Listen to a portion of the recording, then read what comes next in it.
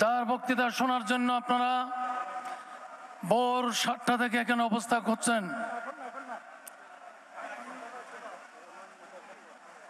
বঙ্গবন্ধু কন্যা বক্তৃতা দেওয়ার পূর্বে এখন বক্তব্য রাখবেন চট্টগ্রাম দক্ষিণ জেলা আওয়ামী লীগের সংগ্রামী সভাপতি, ৭৫ পরবর্তী দুঃসময়ের বলিষ্ঠ কণ্ঠস্বর, বীর মুক্তিযোদ্ধা জনতা জনাব মোতাহারুল ইসলাম চৌধুরী।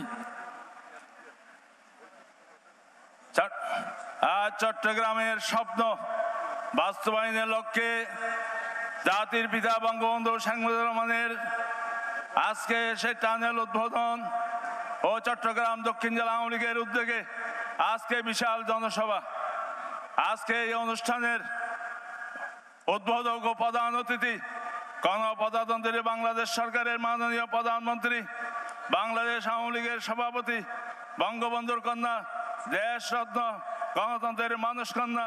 দেখলেন ওবায়দুল কাদের অর্থাৎ সড়ক পরিবহন ও সেতু মন্ত্রী, তিনি বিস্তারিত বক্তব্য রাখলেন এবং সেখানে যেরকমটি আসলে তিনি প্রকল্প নিয়ে বলেছেন, একই সঙ্গে সঙ্গে কিন্তু আমি যেটি বলছিলাম যে আসলে এই চট্টগ্রামের আনোয়ারা প্রান্তের এই জনসভা থেকে পাওয়া যাচ্ছে, সেখানে কিন্তু আসলে তিনি রাজনৈতিক বিরোধী পক্ষ বা প্রতিপক্ষকে কিন্তু আসলে দিক নির্দেশ করে বক্তব্য রেখেছেন। তিনি বিএনপিকে বলেছেন যে আসলে বিএনপি যে আন্দোলন করছে সেই আন্দোলন দেখে আসলে যতটুকু আসলে তাদের ধারণা ক্ষমতাসীনদের, যে আসলে সেই আন্দোলন খুব একটা সফল হবে না। বিএনপি যদিও আসলে আন্দোলন করছেন যেটি সরকার পতনের আন্দোলন, তারা মহাযাত্রার ডাক দিয়েছেন সরকার পতনের, কিন্তু ওবায়দুল কাদের তার বক্তব্যে বললেন যে আসলে এই মহাযাত্রা, উন্নয়নের যে মহাযাত্রা আজ কর্ণফুলীতে স্থাপিত হলো, সেই মহাযাত্রায় আসলে বিএনপির মহাযাত্রা, আন্দোলনের মহাযাত্রা ভেসে যাবে। দর্শক, এই প্রকল্পটি উদ্বোধনের যে আসলে আবহ, সেই আবহতে যতটা সরকারের আসলে এই উন্নয়ন পরিক্রমা তুলে ধরার যেমন বিষয়টি রয়েছে, একই সঙ্গে সঙ্গে আগামী নির্বাচনের যে আসলে মাঠে সক্ষমতা প্রদর্শনের বিষয়, সেই সক্ষমতা প্রদর্শনের বিষয়টির দিকেও কিন্তু কেন্দ্রীয় নেতাদের বেশ ফোকাস করে বক্তব্য দিতে দেখা যাচ্ছে।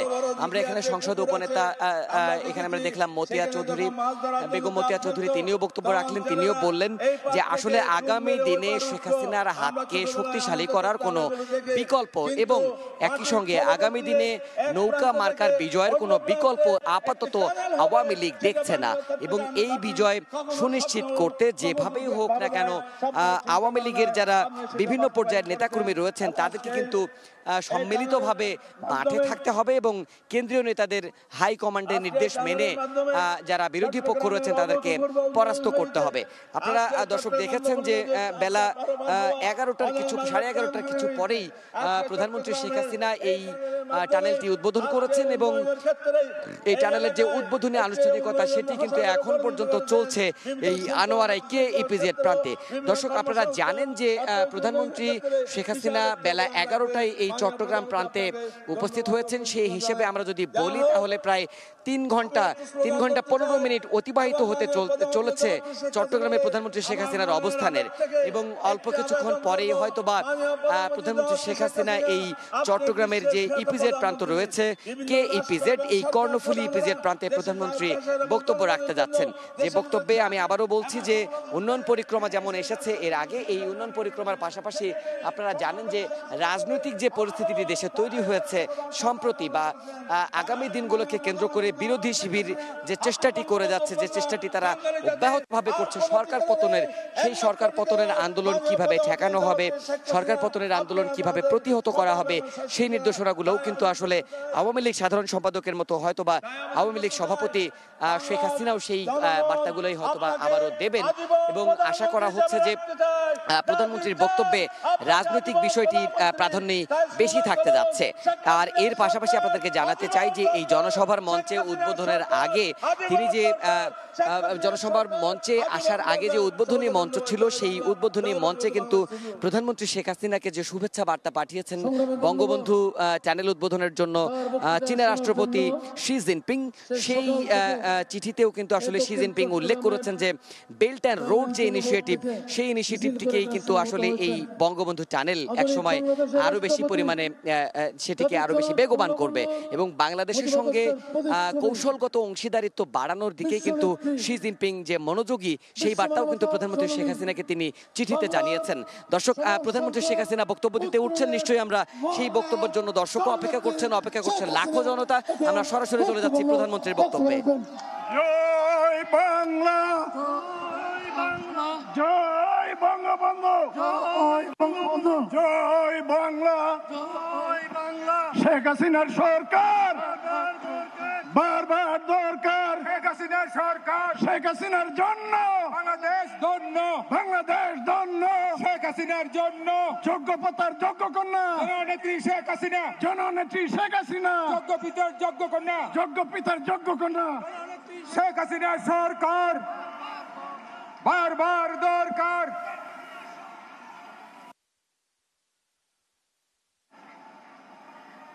আজকে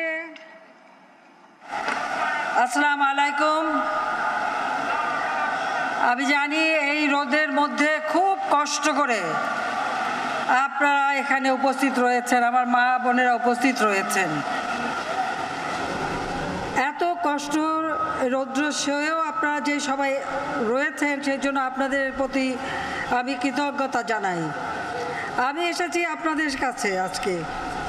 জাতির পিতা বঙ্গবন্ধু শেখ মুজিবুর রহমান এই দেশ স্বাধীন করে গেছেন, চেয়েছিলেন দুঃখী মানুষের মুখে হাসি ফুটাবেন, বাংলার মানুষের অন্ন বস্ত্র বাসস্থান চিকিৎসা শিক্ষার সুযোগ করবেন। তার আদর্শ নিয়ে আমরা এগিয়ে যাই। আমি জাতির পিতা বঙ্গবন্ধু শেখ মুজিবুর রহমানের প্রতি শ্রদ্ধা জানাই জাতীয় চার নেতার প্রতি, 30 লক্ষ শহীদের প্রতি, 2 লক্ষ মা বোনের প্রতি। ভাই ও বোনের আমার, মা বোনের আমার, আমি তো সবই হারিয়েছি 75-15 আগস্ট। ভাই ও বোনের আমার, মা বোনের আমার, আমি তো সবই হারিয়েছি 75-15 আগস্ট। আমার বাবা জাতির পিতা বঙ্গবন্ধু শেখ মুজিবুর রহমান বাংলাদেশের রাষ্ট্রপতি ছিলেন, তাকে নির্মমভাবে হত্যা করে। একই সাথে আমার মা, আমার 3 ভাই, ছোট্ট ভাই 10 বছরের রাসেল সহ আত্মীয় পরিবার পরিজনকে হত্যা করে। 15 আগস্টে যারা শাহাদাত বরণ করেছেন তাদের আত্মার মাগফিরাত কামনা করি। আমি আমার ছোট বোন বিদেশে ছিলাম, বেঁচে গিয়েছিলাম, আসতে পারিনি, 6 বছর আসতে দেয়নি জেনারেল জিয়াউর রহমান আমাদেরকে। একরকম জোর করে দেশে ফিরে আসি। ফিরে আসার পর থেকে আমাদের এটাই চেষ্টা, বাংলাদেশের মানুষের ভাগ্য পরিবর্তন করা, জাতির পিতার স্বপ্ন বাস্তবায়ন করা, স্বাধীনতা সুফল সমস্ত মানুষের কাছে পৌঁছে দেওয়া। আজকে আপনাদের সামনে উপস্থিত হয়েছি চট্টগ্রামবাসী। বাংলাদেশের স্বাধীনতার ইতিহাসে আপনাদের নাম সব সময় স্বর্ণাক্ষরে লেখা থাকবে, কারণ আমাদের আওয়ামী লীগের নেতৃবৃন্দ, আমার মনে পড়ে আজিজ কাকা, হানান কাকা সহ এই আনোয়ার, এখানে আমাদের বাবু ভাই, আমাদের এখানে কায়সার ভাই থেকে শুরু করে চট্টগ্রামে কত নেতারা ছিলেন যারা জীবন দিয়ে সংগ্রাম করেছেন। আমাদের পুলিনদের, তিনিও প্রত্যেকেরই, আরও কত নাম বলবো, তাদের কথা আজকে আমার বারবার স্মরণ হচ্ছে। ছোট্টবেলা থেকে দেখেছি 61 সালে 62 সালে চট্টগ্রাম যখন এসেছিলাম, এখনো মনে আছে আজিজ কাকা বলেছিলেন এই পাকিস্তানিদের সাথে থাকবো না, আমরা দেশ স্বাধীন করব, এই চট্টগ্রামে এই টাইগার পাস থেকে এই যুদ্ধ শুরু হবে। তা ঠিক তাই হয়েছিল। মুক্তিযুদ্ধের চেতনায় আমরা এখন বাংলাদেশকে গড়ে তুলছি। আজকে আপনাদের কাছে এসেছি আপনাদের জন্য একটা বিশেষ উপহার নিয়ে। ধৈর্যের তল দিয়ে গাড়ি চলে, গুড্ডুম করি সব বাড়ি যাবে। এই যে ধৈর্যের তল দিয়ে যে গাড়ি চলার ব্যবস্থা, অর্থাৎ টানেল, কর্ণফুলী নদী, চট্টগ্রাম পোর্ট, বারবার সিলটেশন হয়। যত বেশি আমরা ব্রিজ করব তত সিলটেশন বাড়বে। সেই কারণেই আমাদের সিদ্ধান্ত ছিল যেখানে আমরা নদীর নিচ দিয়ে টানেল করে দেব।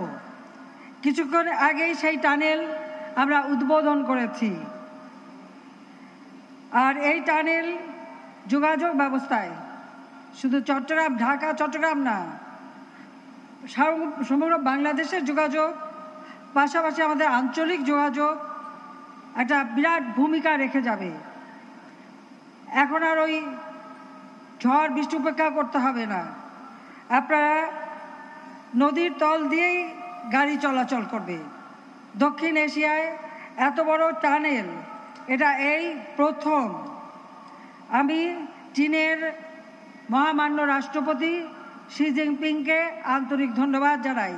চীন সফরে যেয়ে আমি তাদেরকে বলেছিলাম, সঙ্গে সঙ্গে রাজি হয়েছিলেন এবং আজকে আমরা সেই টানেল তৈরি করেছি এবং আজকের থেকেই এই টানেল চলাচলের জন্য উন্মুক্ত করে দেওয়া হবে। আমরা আমাদের সবচেয়ে লক্ষ্য যে আমাদের দেশটা আরো উন্নত হোক।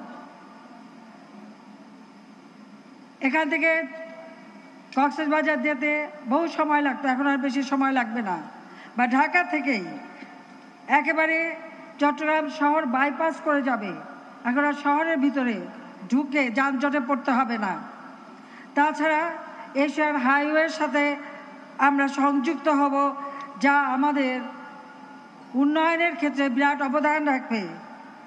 এই প্রকল্প বাস্তবায়নের ক্ষেত্রে যারা জড়িত ছিলেন, আমাদের বিশেষ করে আমাদের সফল পরিবহন ও সেতুমন্ত্রী ওবায়দুল কাদের সহ আমাদের যারা সচিবগণ এবং সমস্ত প্রশাসন, আইন শৃঙ্খলা রক্ষাকারী সংস্থা, আমাদের দেশি বিদেশি প্রকৌশলী, জাতীয় আন্তর্জাতিক পরামর্শক, বিশেষজ্ঞ, কর্মকর্তা কর্মচারী, নিরাপত্তা তদারকি করে যাচ্ছে আমাদের নৌবাহিনী এবং আইন শৃঙ্খলা এবং শ্রমিক, যারা দিন রাত শ্রম দিয়েছেন, কষ্ট করেছেন, সেই শ্রমিক সহ সকলকে আমি আন্তরিক ধন্যবাদ জানাচ্ছি, কৃতজ্ঞতা জানাচ্ছি এই টানেলটা সময় মতো সম্পন্ন করার জন্য।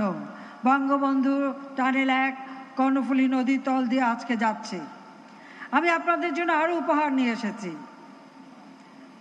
কিছুক্ষণ আগে আপনারা দেখেছেন আমরা ইতিমধ্যে চট্টগ্রাম মুসলিম ইনস্টিটিউট সাংস্কৃতিক কমপ্লেক্স স্থাপন প্রকল্প, জেলা পরিষদ টাওয়ার, রাঙ্গুনিয়া উপজেলায় রাঙ্গুনিয়া জেলা পরিষদ ডাকবাংলো, আনোয়ারা উপজেলা আনোয়ারা জেলা পরিষদ ডাকবাংলো, পটিয়া উপজেলায় শেখ কামাল অডিটোরিয়াম কাম মাল্টিপারপাস হল, রাউজান উপজেলায় শেখ কামাল কমপ্লেক্স নির্মাণ, চট্টগ্রাম এয়ারপোর্টে বঙ্গবন্ধু মোরাল, পটিয়া উপজেলাধীন উজিরপুর সড়কে শিকলবা খালের উপর 390.40 মিটার দৈর্ঘ্য পিসি গার্ডার ব্রিজ, মুক্তিযুদ্ধ স্মৃতিসৌধ জাদুঘর চট্টগ্রাম। তাছাড়া এয়ারপোর্ট থেকে বঙ্গবন্ধু টানেল পর্যন্ত রাস্তা, দক্ষিণ হালি শহরে সিমেন্স হোস্টেল কমপ্লেক্স ভবন নির্মাণ, ডিসি পার্ক চট্টগ্রাম, 1000 বছর নৌকা জাদুঘর চট্টগ্রাম, 191টি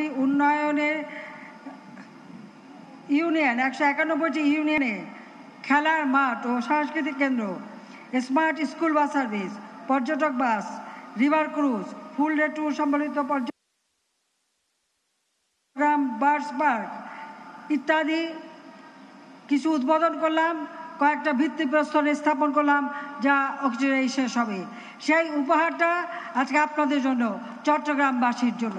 তাছাড়া আপনারা জানেন যে আজকে এই যে উন্নয়ন, এটা একমাত্র সম্ভব হয়েছে কারণ নৌকা মার্কায় আপনারা গত নির্বাচনে ভোট দিয়েছেন।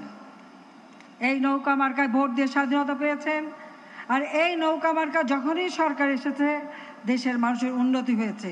গত 15 বছরে এই চট্টগ্রামে আমরা যে উন্নতি করেছি, আজকে বীরেশ্বরাই সেখানে বিশাল আপনাদের ইকোনমিক জোন অর্থাৎ বিশাল অর্থনৈতিক অঞ্চল করা হয়েছে, দেশি বিদেশি বিনিয়োগ আসে, কর্মসংস্থানের ব্যবস্থা হচ্ছে। বঙ্গবন্ধু শেখ মুজিব শিল্পনগর প্রায় $22 বিলিয়ন বিনিয়োগ প্রস্তাব ইতিমধ্যে আমরা পেয়েছি। তাছাড়া আমাদের আনোয়ারার গহির এলাকায় 744 একর জমিতে প্রতিষ্ঠা করা হয়েছে বিশেষ অর্থনৈতিক জোন। চট্টগ্রামে 4 লেন সড়ক, যা আমরা সিদ্ধান্ত নিয়েছি 6 লেনে উন্নয়ন করে দেব। ঢাকা থেকে কক্সবাজার যাওয়ার জন্য ইতিমধ্যেই আপনারা জানেন ঢাকা কক্সবাজার হাইওয়ে, সেটাকে আমরা 6 লেনে উন্নীত করবার প্রকল্প হাতে নিয়েছি। লালখান বাজার থেকে পতেঙ্গা 16.5 কিলোমিটার দীর্ঘ এলিভেটেড এক্সপ্রেসওয়ের কাজ চলমান। চট্টগ্রাম মেট্রোপলিটন এলাকায় 54 কিলোমিটার দীর্ঘ 3টি মেট্রো রেল নির্মাণের জন্য সমীক্ষা চলছে। যদি সফল হয় চট্টগ্রামের মেট্রো রেলও ইনশাল্লাহ আমরা করে দেব। তাছাড়া আমরা চট্টগ্রাম রোড বাইজিৎ সংযোগ সড়ক, মুরাদপুর লালখান বাজার, Akhtaruzzaman flyover, Kadamtali flyover, oxygen কোয়াই সংযোগ সড়ক ইত্যাদি আমরা নির্মাণ করে দিয়েছি। তাছাড়া চাকদাই কালুরঘাট আউটার মেইন ড্রাইভ 4 লেনে সেটাও নির্মাণ করা হচ্ছে। চট্টগ্রাম মিরসরাই থেকে কক্সবাজার টেকনাফ পর্যন্ত 250 কিলোমিটার দৈর্ঘ্যের বিশ্বের অন্যতম মেরিন ড্রাইভ নির্মাণ করা হচ্ছে।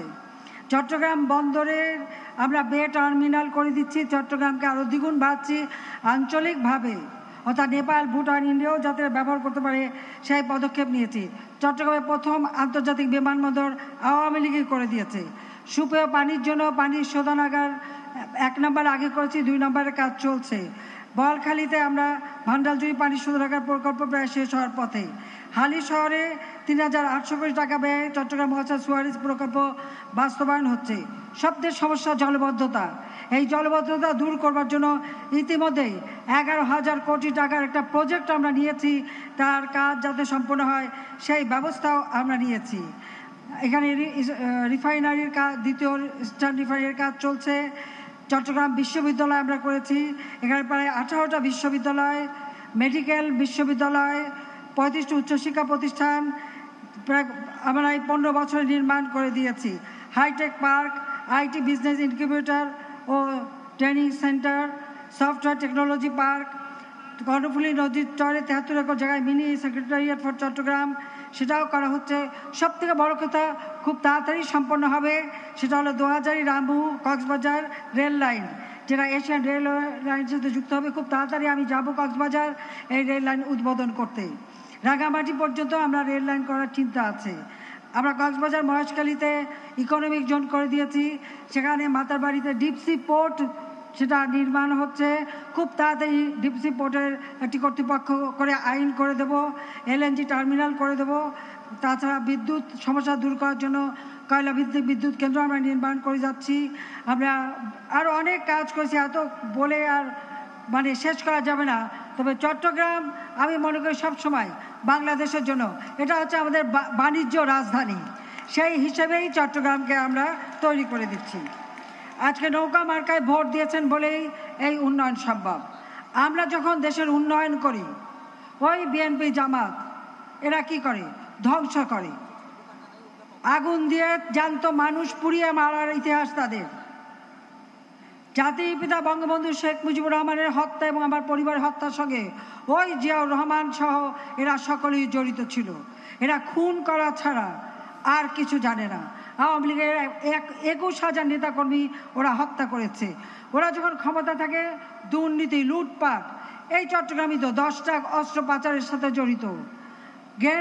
গ্রেনেড হামলা করে দিনে দুপুরে আমাকে হত্যার চেষ্টা করেছে, 22 জন নেতাকর্মীকে হত্যা করেছে। এই চট্টগ্রামে ছিল সন্ত্রাসের একটা রাজত্ব।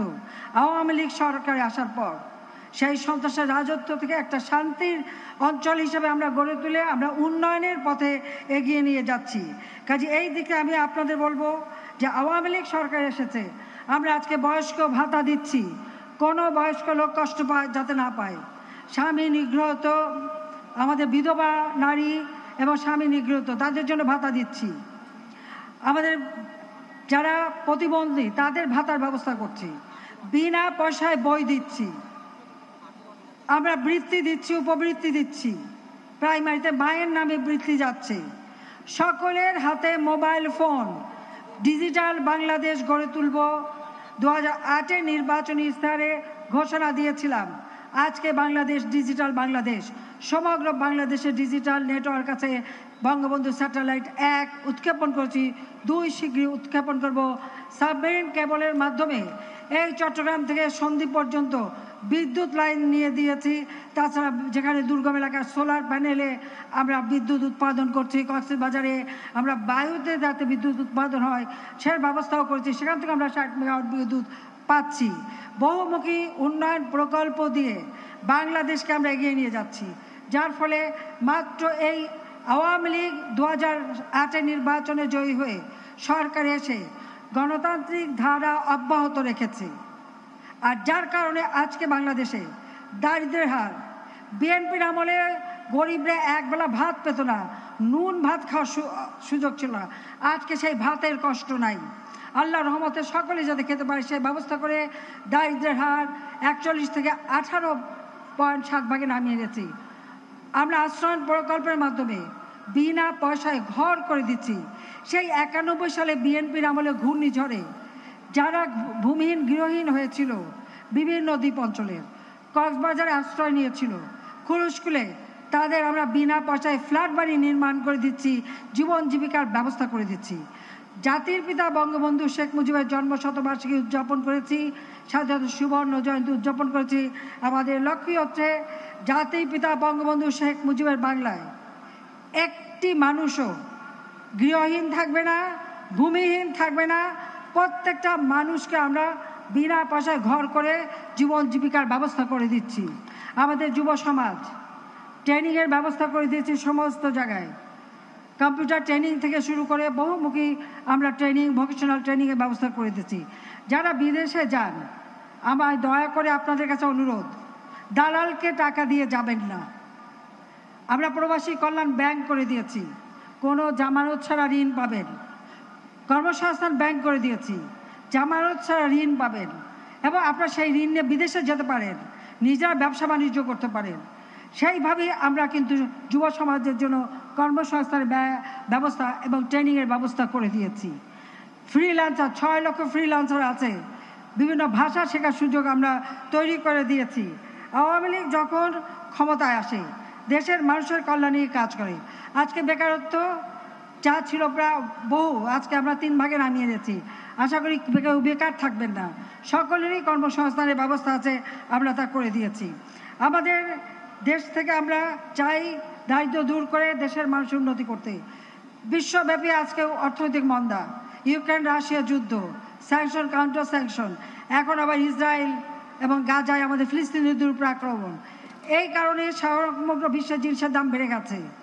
এই জিনিসের দাম বেড়ে গেছে বলেই আমরা 1 কোটি মানুষকে পারিবারিক কার্ড দিচ্ছি, যে কার্ডের মাধ্যমে স্বল্প দামে চাল, ডাল, তেল সব কিনতে পারবেন, নিত্য প্রয়োজনীয় জিনিস সেই ব্যবস্থা করে দিয়েছি। আর যারা একেবারে হয়তো দরিদ্র বা কাজ করতে পারেন না, তাদেরকে মাসে 40 কেজি করে চাল দিচ্ছি। তাছাড়া দরিদ্র নিম্নবিত্ত মানুষের জন্য, তাদের জন্য আমরা ব্যবস্থা নিচ্ছি। করোনার সময় বিনামূল্যে আমরা টিকা দিয়েছি। পৃথিবীর অনেক ধনী দেশ দেয় নাই, কিন্তু আওয়ামী লীগ সরকার ক্ষমতা ছিল বলেই আমরা আমাদের রিজার্ভের টাকা থেকে আমরা এই টাকা দিয়ে ভ্যাকসিন কিনে সবাইকে ভ্যাকসিন দিয়েছি, যাতে আপনারা সুরক্ষিত থাকেন সেই ব্যবস্থা করেছি। তাছাড়া সারা বাংলাদেশেই সার্বিক উন্নয়ন, গ্রাম পর্যায় পর্যন্ত রাস্তাঘাট করে দিচ্ছি। পার্বত্য চট্টগ্রাম থেকে শুরু করে এই চট্টগ্রাম সমস্ত এলাকার সার্বিক উন্নয়নে যে কাজ আওয়ামী লীগ করেছে এর আগে আর কোনো সরকার করে নাই। ওই বিএনপি তাদের কাজ হচ্ছে মানুষ খুন করা, লুটপাট করা, দুর্নীতি করা। খালেদা জিয়া এতিমের অর্থ এতিমরে না দিয়ে নিজের ব্যাংকে রেখে দিয়ে সেই অর্থ আত্মসাতের মামলা সাজাপ্রাপ্ত। আর তার ছেলে তারেক রহমান বিদেশে পালায় আছে। 2007 সালে ওই তত্ত্বাবধায়ক সরকারের কাছে মুচলেখা দিয়ে দেশ থেকে ভেঙে গিয়েছিল। আর কোটি কোটি টাকা মানি লন্ডারিং করেছে। 10 ট্রাক অস্ত্র চোরা কারবারির সাথে জড়িত, সেই কারণে সে সাজাপ্রাপ্ত। 21 আগস্ট গ্রেনেড হামলা করে আমাকে হত্যার চেষ্টা করেছে, সেই মামলায় সাজাপ্রাপ্ত। আজকে বিএনপি সরকারের পতন ঘটাবে, নানা রকমের আন্দোলনের হুমকি দেয়। একটা কথা স্পষ্ট বলতে চাই, জনগণের ভোটে নির্বাচিত হয়ে আওয়ামী লীগ সরকার গঠন করে বাংলাদেশকে আজকে উন্নয়নশীল দেশের মর্যাদা এনে দিয়েছে। ওই সমস্ত ভয় ভীতি আওয়ামী লীগকে দেখিয়ে কোনো লাভ নাই। বরং খালেদা জিয়া ভোট চুরি করেছিল বলেই 15 ফেব্রুয়ারি তাকে বাংলাদেশের মানুষ আন্দোলন করে ক্ষমতা থেকে হটিয়েছিল। এটা তাদের মনে রাখা উচিত। ওরা ভোট চোর, ওরা জনগণের অর্থ চোর, ওরা খুনি। বিএনপি জামাত মানে হচ্ছে খুনি, হত্যাকারী, সন্ত্রাসী, জঙ্গিবাদে বিশ্বাসী। আওয়ামী লীগ শান্তিতে বিশ্বাস করে, আওয়ামী লীগ উন্নয়নে বিশ্বাস করে। আওয়ামী লীগ ক্ষমতা আছে বলেই আজকে বাংলাদেশ এগিয়ে যাচ্ছে বিশ্বব্যাপী। এই বাংলাদেশকে কেউ দাবিয়ে রাখতে পারবে না, এটা হলো বাস্তবতা। আমি জানি অনেক রোদে আপনারা কষ্ট পাচ্ছেন, আমি আর বেশি কিছু না বলে এটুকু খালি আপনাদের নিবেদন করব, আমি তো বাবা মা ভাই সব হারিয়েছি। আমার বাবার হত্যার বিচার, ভাইয়ের হত্যার বিচার করতে পারতাম না, কারণ ইন্ডেমনিটি অর্ডিন্যান্স দেওয়া হয়েছিল, জিয়াউর রহমান দিয়েছিল। খালেদা জিয়া খুনিদেরকে ভোট চুরি করে পার্লামেন্টে বসিয়েছিল। বাবা মা ভাই সব হারিয়ে শুধু আমার ছোট বোন আর আমি বেঁচেছিলাম। বাংলাদেশে এসেছি এমন একটা জায়গায় যেখানে ওই খুনির দল পাওয়ারে, যুদ্ধ অপরাধীরা ক্ষমতায়, বারবার আমার উপরে আক্রমণ। 88 সালে 24শে জানুয়ারি আমার উপরে গুলি হয়েছিল, আপনাদের মনে আছে, 30 জন আওয়ামী লীগ নেতাকর্মী মারা গিয়েছিল। এরকম বারবার বাধা পেয়েছি, নিজের জীবনের উপর কোনো মায়া করিনি। একটা কথাই শুধু ভেবেছি, বাংলাদেশের মানুষ, যে মানুষের জন্য আমার বাবা সারা জীবন কষ্ট করেছেন, যে মানুষের জন্য আমার বাবা সারা জীবন জেল জুলুম অত্যাচার সহ্য করেছেন, যে মানুষের জন্য আমার বাবা মা জীবন দিয়ে গেছেন, সেই মানুষের ভাগ্য পরিবর্তন করব। এদেশে কোনো মানুষ না খেয়ে কষ্ট পাবে না, ভূমিহীন থাকবে না, রোগের চিকিৎসা পাবে, কমিউনিটি ক্লিনিকের মাধ্যমে চিকিৎসা ব্যবস্থা করেছি, প্রত্যেক ছেলে মেয়ে স্কুলে পড়াশোনা করবে সেই ব্যবস্থা করে দিয়েছি। কিন্তু আমার একটাই কাজ, দেশের মানুষের কল্যাণ করা, আর কোনো চাওয়া পাওয়ার আমার কিছু নেই। শুধু আপনাদের দোয়া চাই, আপনারা দোয়া দেবেন। আর নৌকা মার্কায় ভোট দিয়ে স্বাধীনতা পেয়েছেন, নৌকা মার্কায় ভোট দিয়ে আজকে কর্ণফুলী টানেল, নৌকা মার্কায় ভোট দিয়ে আজকে উন্নয়ন। আপনারা আমাদের কাছে ওয়াদা করেন আগামী নির্বাচন নৌকা মার্কায় ভোট দিয়ে আওয়ামী লীগকে আপনার সেবা করার সুযোগ দেবেন কিনা, হাত তুলে আপনারা আমাদেরকে ওয়াদা করেন। বাবা মা ভাই সব হারিয়ে আজকে আপনারাই আমার পরিবার, আপনারাই আমার স্বজন, আপনারাই আমার সব। সেইভাবেই আমি দেশে পরিচালনা করি। আপনাদের দোয়া চাই, দোয়া করবেন যে এই উন্নয়নের ধারা যেন অব্যাহত থাকে, ওই লুটেরা সন্ত্রাসীদের হাতে যেন দেশ না পড়ে। বাংলাদেশের মানুষকে কেউ দাবায় রাখতে পারবে না, জাতির পিতা বলেছিলেন। আজকের মতো বিদায় নিচ্ছি, আর রোদে কষ্ট দিতে চাই না। আবার দেখা হবে, খোদা হাফেজ, জয় বাংলা, জয় বঙ্গবন্ধু, বাংলাদেশ চিরজীবী হোক।